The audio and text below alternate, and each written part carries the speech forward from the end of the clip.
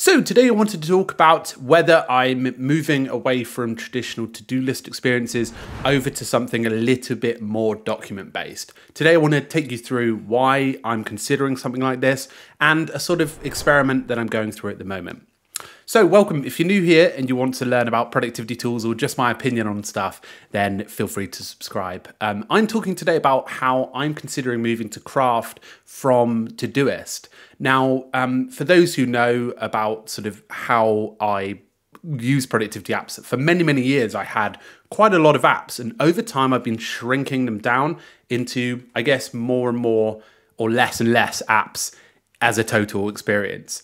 I used Todoist and collectively for about 10 years and Sunsama for about 3 years in total. So those have been my two to-do list apps over the last, well, my entire career basically.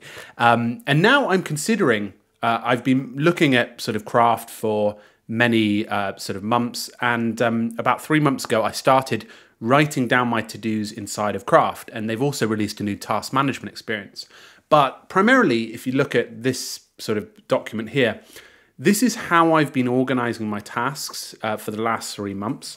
I've just been writing a title for priorities, adding the checklist for tasks, and essentially just adding tasks to the list. And then when I organize them for the day, typically just give it a H3, heading 3 at the top and just say, you know, today's date basically, and organizing them like that. Now, Craft has its own task management system. It has a way to add it to an inbox and add deadlines and due dates and things like that.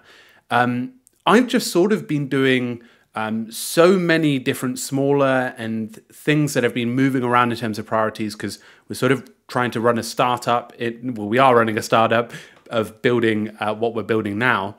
And it's sort of like becoming quite overwhelming to keep managing a to-do list and organizing what day they need to be on and things like that. And at the moment, a document-based list is actually helping me more than ever. So I create this one called priorities, and essentially what I do is to keep that updated, and I add any tasks that I need to down at the bottom here. So anything that is just additional, I put down here, and then I have some lists down at the bottom that I create using the card function. So here might be, this one is, say, the reading list, and I'll go into it and just change the reading list title, and I'll go back, and that's where I drag anything that is link based or anything like that.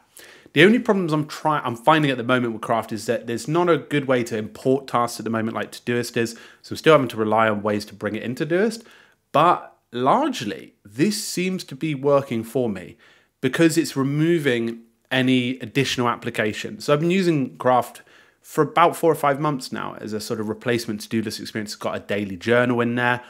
And I think it's just nice because I'm taking things back to the basics. And when I guess I'm in a very strange phase in life where I'm sort of drastically changing my task management and everything seems to be very fast moving, and moving it just to a basic list has helped me massively. I think it's just taking the administrative work out of planning stuff because things are moving around so fast compared to maybe a typical job. And I'm finding that this is incredibly helpful. So that's just a glimpse of my current process. I'd really love to hear whether anybody else has found this beneficial, or whether they have an actual system behind it, because I'm just making this structure up as I go along and sort of ordering the tasks based on importance and then dragging them around when they're not so important and things like that. So I thought I'd share a little bit about how Craft is feeling like it's becoming my to-do list experience, which is strange enough. It's past the 3-month mark now, and I feel largely more productive than I was using Todoist, which is strange. But maybe that's because I'm consolidating. Collectively, I'm just using Craft, superhuman. I'm trying to look at the apps on my screen. I've eradicated Notion, apart from one thing that I do in there, which is still in there, which is payment stuff. And that's practically it.